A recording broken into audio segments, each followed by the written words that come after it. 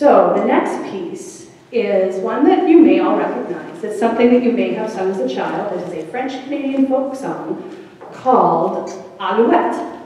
And we've all thought, oh, isn't this a cute little folk song? Did you realize it's actually about plucking the feathers out of a bird? And it's about the voyageurs, the French fur traders would use it as a work song, but it sounds like they were hungry. So it talks about every kind of piece of fur. So this is, so we've had a little bit of fun with this. So this is Alouette, a French-Canadian folk song.